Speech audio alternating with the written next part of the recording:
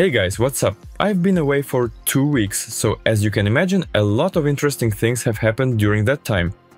Since some news is no longer very relevant, I decided that in this update I'll catch you up on the match results from the past 2 weeks. So, as usual, let's not waste any time. Let's go! I'll start with the latest results. The Japanese Volleyball League has already been treating its loyal fans to some exciting matches. A few strong foreign players have joined the league, making the competition even more intense and entertaining. Traditionally, in the Japanese Championship, teams played 2 matches over the weekend. The schedule for the first round was set up so that the opening and closing matches featured last year's finalists Suntory Sunbirds and Osaka Blue Team. Without Slivka, the reigning champions couldn't put up a good fight against the newly revamped Blue team in the first match and lost 0-3, 17-25, 19-25, 21-25. However, the rematch turned out to be much more intense. The teams battled through 5 sets, but once again the visitors came out on top. 25, 21, 19, 25, 25, 21, 21, 25 and 15-12.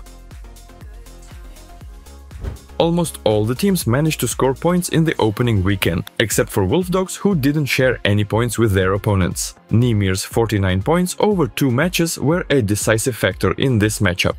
The results of the first matches of the Japanese League are now on your screen. We can't make any solid conclusions after the first battles, but let's take a quick look at the standings anyway. In Russia, the first Legends Cup was held. Let me remind you that 4 teams made it to the final stage: Zenit Kazan, Belogori, Dynamo Moscow and Kuzbas. These were the teams that faced off in the semifinals in Moscow. Despite the hype around the Zenit vs Belogori clash, the match itself didn't turn out to be that thrilling. Kazan secured a confident victory in 4 sets: 18-25, 25-20, 25-17 and 25-21. In the second semi-final, Dynamo left no chance for Kuzbas, winning 2 sets in a row with a score of 25-16 and wrapping up the semi-finals with a 25-20 finish. Kemerovo also couldn't put up much of a fight against Belogori in the third place match, though they did score 6 more points than in the semi-final: 25-19, 25-19, 25-20. The bronze medal goes to Belgorod. The final match was much more exciting and colorful. In an intense battle, Dynamo, thanks to aggressive serving, managed to break Zenit Kazan's resistance in 4 sets and took home the first ever Legends Cup: 27, 25, 22, 25, 25, 13 and 27, 25. Kuzbas had a chance for revenge against Dynamo during a home game in the 7th round of the Russian Super League. With a 2-1 lead in sets, Kemerovo squandered a 20-17 advantage in the 4th set, which completely ruined their chances in the tiebreak. The final score: 25, 21, 20, 25, 34, 36, 26, 24 and 15-4. Dynamo adds another victory to their collection. The results of the 7th round of the Russian Super League are already on your screen. Only one match ended 3-0. Lokomotiv, with Leal in the starting lineup, crushed their toughest opponent from recent seasons, Fekel. Thanks to Moscow's point loss, Zenit Kazan climbed to the top of the standings with a game in hand.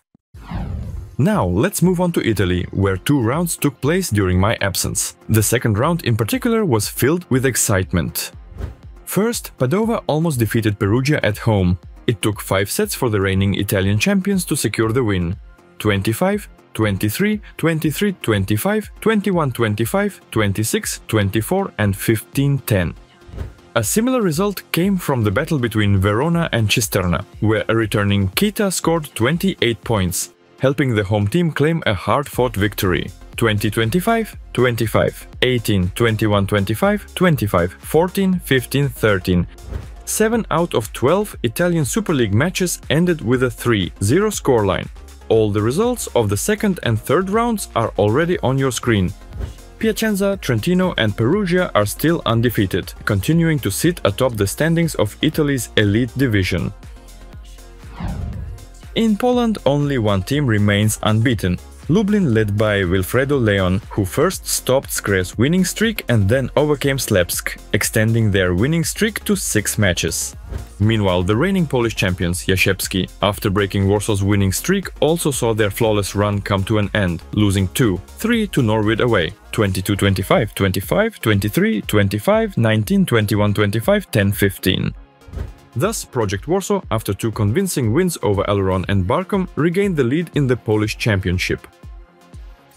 There were so many matches in the Plus Liga that we'll have to split the results into 2 parts. You can see all of this on your screens right now. As I mentioned earlier, Project Warsaw is currently in first place. Interestingly, Resovia, due to a tough schedule, is currently outside the playoff zone. Let's wrap up our quick news review with the Turkish Championship, where 2 rounds have already taken place during my absence. One of the main favorites for the upcoming season is Ziraat, who are determined to reclaim the championship title. In the first 2 rounds of the FLR League, Ziraat allowed their opponents to score over 20 points in only 1 set. In the others, they didn't even let them score more than 17. The results of the first 2 rounds of the Turkish Championship are now in front of you. Also on your screens is the standings table after the first matches of the new season. That's all the exciting volleyball news from the past 2 weeks. Starting next week, I'll be back to my regular weekly format. Live broadcasts of matches, some of which I comment on, are available in the VK group. The link is in the description. There, you'll also find replays of all matches and some cool volleyball videos. As always, this was Nick. Love what you do and you'll definitely succeed. See you soon, take care!